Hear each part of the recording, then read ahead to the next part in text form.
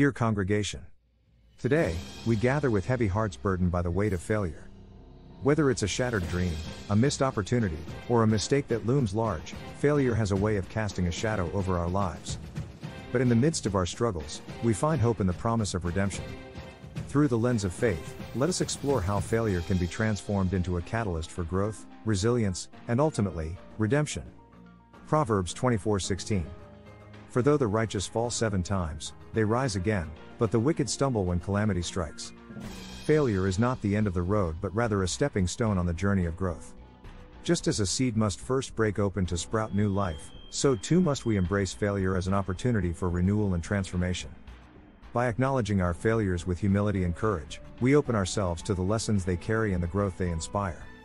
James 1:2-4.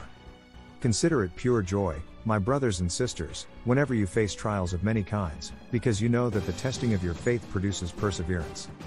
Let perseverance finish its work so that you may be mature and complete, not lacking anything. In the crucible of failure, we discover the refining fire of wisdom. Rather than dwelling on our mistakes with despair, let us approach them with a spirit of curiosity and reflection. What lessons can we glean from our failures? How can they shape us into wiser, more resilient individuals? By embracing failure as a teacher rather than a tormentor, we unlock the door to personal growth and maturity. Romans 5:3-5. Not only so, but we also glory in our sufferings, because we know that suffering produces perseverance, perseverance, character, and character, hope. And hope does not put us to shame, because God's love has been poured out into our hearts through the Holy Spirit, who has been given to us. Failure has a way of testing our resilience, pushing us to the brink of our endurance. Yet, it is in these moments of trial that our true strength is revealed. As we lean into the embrace of God's unfailing love, we discover a wellspring of resilience within us, empowering us to persevere in the face of adversity. Let us therefore stand firm in the knowledge that our struggles are not in vain, but rather a testament to the depth of our faith and the resilience of our spirit. Psalm 34:18. The Lord is close to the brokenhearted and saves those who are crushed in spirit. In the depths of failure, we find ourselves enveloped in the loving embrace of God's grace. He is not a distant observer but a compassionate companion, walking alongside us in our moments of brokenness and despair. It is through His grace that our failures are transformed into opportunities for redemption, our weaknesses into strengths, and our sorrows into joy.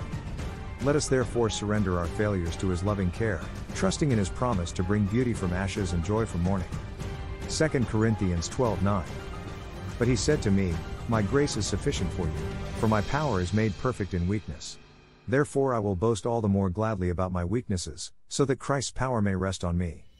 In the crucible of failure, we discover the hidden purpose behind our pain. Our trials, though daunting, are not without meaning. Just as gold is refined in the furnace, so too are we refined in the fires of adversity. It is in our moments of weakness that God's strength is made perfect, His grace shining brightly amidst our struggles. Let us therefore embrace our trials with faith and perseverance, knowing that they hold the key to unlocking our true purpose and potential. Colossians 3:13.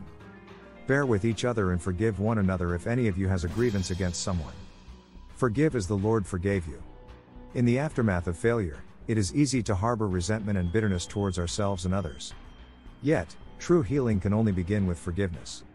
Just as God extends His grace and forgiveness to us, so too are we called to extend grace and forgiveness to ourselves and those who may have contributed to our failures. By releasing the weight of unforgiveness, we create space for healing and restoration to take root in our hearts, paving the way for new beginnings and renewed hope. 2 Corinthians 4:7-9.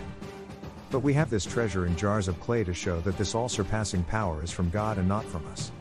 We are hard-pressed on every side, but not crushed, perplexed, but not in despair, persecuted, but not abandoned, struck down, but not destroyed. In a world that often values strength and self-sufficiency, we are reminded of the power found in vulnerability. It is in our moments of authenticity, when we lay bare our struggles and failures, that God's power shines brightest. For it is when we are weak that He is strong, working miracles in the midst of our brokenness. Let us therefore embrace vulnerability as a pathway to deeper intimacy with God and authentic connection with others, knowing that in our weakness, His strength is made perfect. Romans 8:28. And we know that in all things God works for the good of those who love Him, who have been called according to His purpose. Even in the darkest moments of failure, we are called to persevere in hope, trusting in the promises of God.